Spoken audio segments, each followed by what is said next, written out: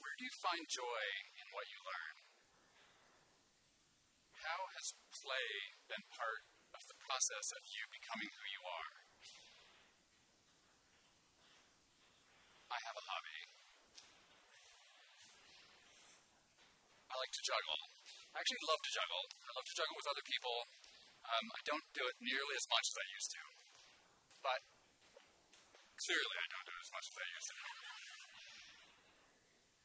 But the point is that I love how it feels. Actually, I love the full engagement, like the dynamic way that it engages your focus and parts of what happened automate and like you're coordinating with another person.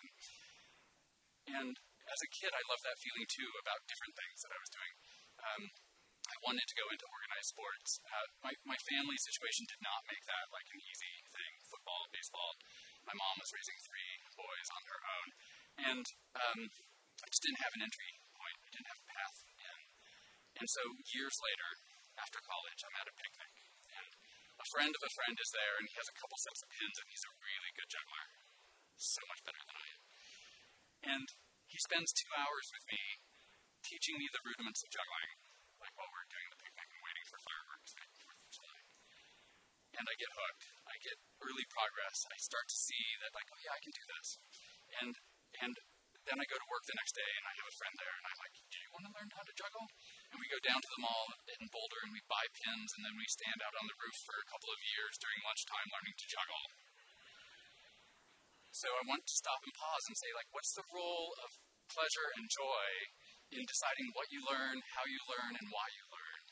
And where does that learning happen? I think a lot about places like this science center that we're in right now. What's the role of this institution, this kind of institution, to support that learning? What's the role of family and friends and learning partners that are in your life? How is it that you need to see yourself in your passion? And how does that sense of self actually open up into a possible future that is so different from who you are right now? Is that how it works? We had the luxury and the privilege about 12 years ago to do a study here in Seattle. We were working with families in Southeast Seattle. These were mostly first-generation immigrant families, studying the science and learning, the science and technology pathways across their lives. And we were trying to understand how and where and why they were learning about science and technology. This is Brenda. Brenda was adopted from Haiti by her mother, who had immigrated from Haiti a generation before. When we first met them, Leah Berger and I, they were engaged in making perfumes, like you see here, out of basic scent solutions. They were going through this work for about 6 months every weekend at the dining room table. There were some disasters along the way, and they learned from that.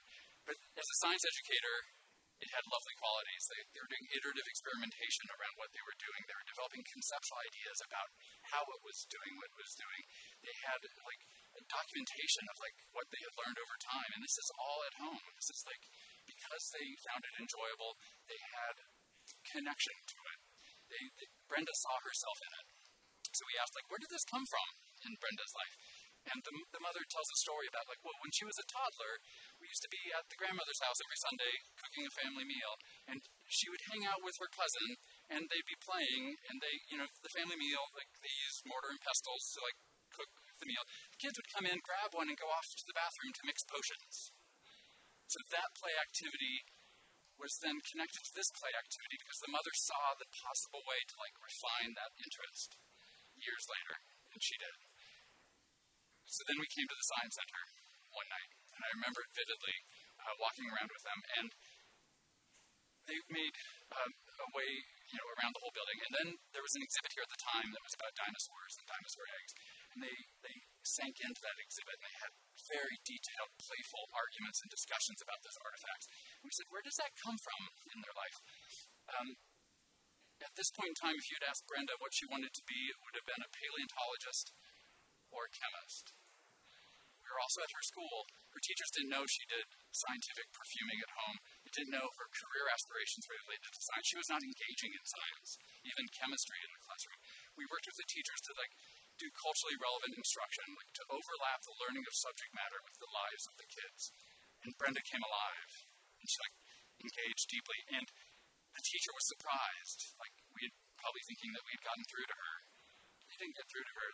She just decided to bring the sense of herself to school that day because there was an opening. Her learning agenda had a place. So I want to kind of reflect with you a little bit that as we do our work to support learners across time and place, it's a complicated process where we need to kind of keep those interests developing and opening up safe spaces for them to explore who they may want to be and to get better what they want to do. I'm the director of the Institute for Science and Math Education at the Institute at the University of Washington.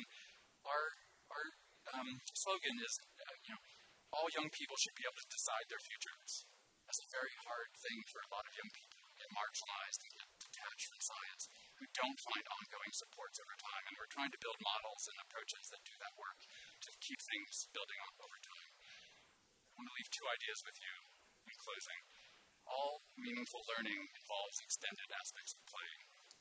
To explore the pursuit itself, yes, but also to explore who we might become if given a chance.